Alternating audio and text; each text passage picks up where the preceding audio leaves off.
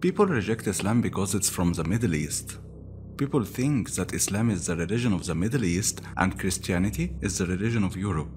Actually, Christianity is from the Middle East too. Jesus was from the Middle East. Even Paul, who said you don't have to follow the laws like Jesus anymore, and who claimed to talk to God, was from Turkey and claimed to talk to God in Syria. It's not about nationalism. It's not about us versus them. It's about what is the truth. And if you're taking your religion from the Middle East anyway, at least take the correct one.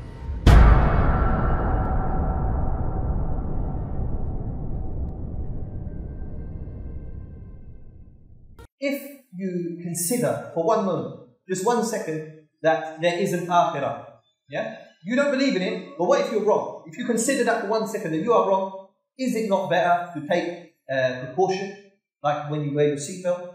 Take precaution. Give religion a moment. And I'm not talking about religion of different hodgepodge beliefs and rituals. I'm talking about Islam. Give the Quran time. Read it. If after you read it you disbelieve in it, then that's up to you. But if you do read it and something changes your life like it did for me, then it's only going to be for the better. Before Quran, Arabs were ignorant tribes in the desert, worshipping idols, selling slaves, drinking wine, starting tribal wars for little to no reason, killing their own babies if they were female, and gambling their money and their own families. A man would bet his wife on a cards game and then lose her when he loses the bet. Also, adultery was everywhere, and women were treated as sex objects. The last thing they cared about was morality or knowledge. It was a materialistic society based on gaining more money and power by any means.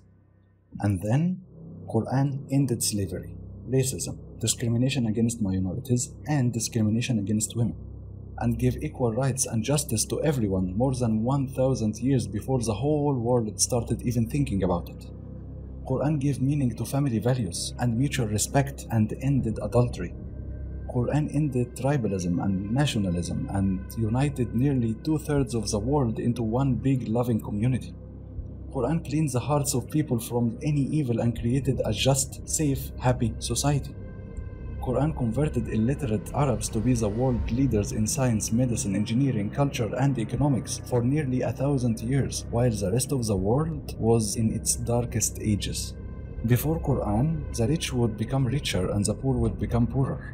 But after Quran, there were days when callers would walk in the streets in cities from east to west, looking for someone to take charity, and no one wanted it. Then the callers would look for someone who needs financial help getting married. They couldn't find any. Turns out that if there is no greed, there will be no poverty. For 700 years, the international language of science was Arabic, and Baghdad was the center of the intellectual world. In the Moroccan city of Fez, Fatima al-Fihri founded the famous Al-Qarawiyyin University. Today it is recognized as the oldest existing university in the world. They didn't lose their leadership until they lost their connection with Quran and started turning away from it. And before you ask, there is not a single country in the world right now which follows the teachings of Quran. There is no country on earth right now that represents the teachings of God in the Quran. What you see now is them not following the Quran, not the opposite. Judge the book, don't judge the people. Every year, hundreds of thousands of people around the world from different countries, different continents, and different languages accept Quran as their purpose and way of life as soon as they just read it once. See how the number of believers is increasing very, very rapidly recently? People are tired of lies after lies. Whenever they finally find the truth, they hold on it and never let go. What do you expect after you read the words of God who created you?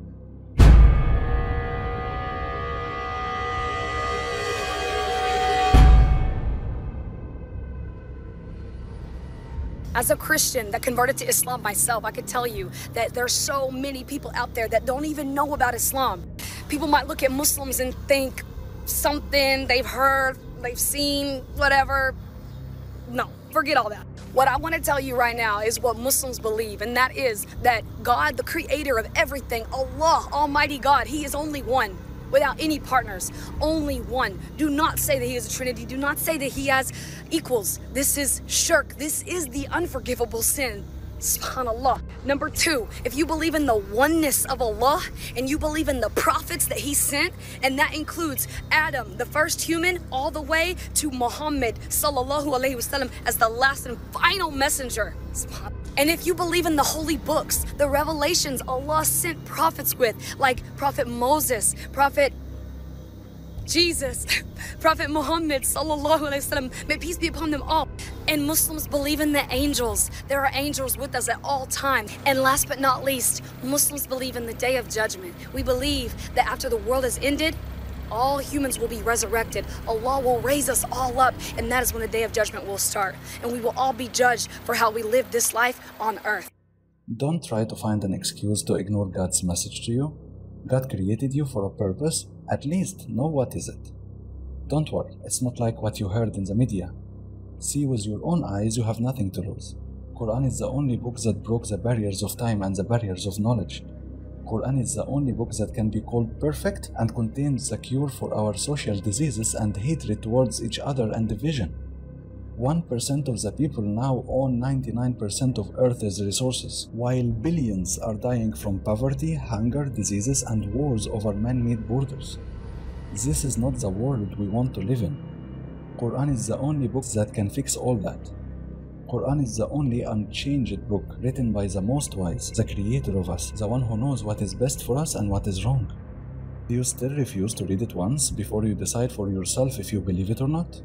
He says, well, what do you think about the Prophet Muhammad, peace be upon him? And I said, well, he says, do you think he's a prophet? I said, yeah, I do. I said, I think he's a prophet. He had a word also, but I don't believe that was for me. I believe that it was for a different group of people. And he looked at me and he stuck his finger in my face and he says, you're a Muslim, man. And then I returned the finger and I said, no. I said, I'm not a Muslim. And my name and that word will never be connected. So that day, there was something inside me. It was like a dot. There was some type of dot that had been put in my heart.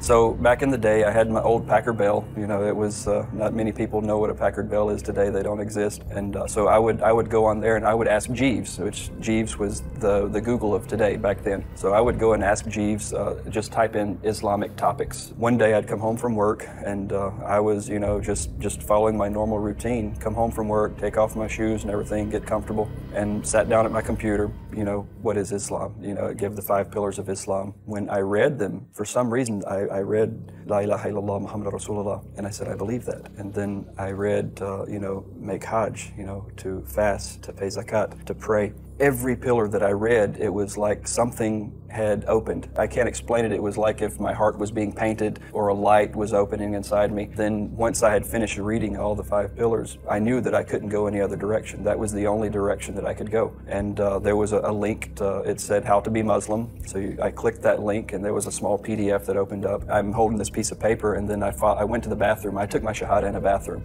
By myself, I went in the bathroom. La ilaha illallah Muhammad Rasulullah.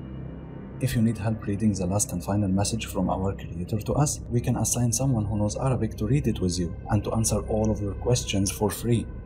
Just join our Facebook and Discord and contact us to schedule your daily voice or video call, whatever you wish. Links are in the description and first comment.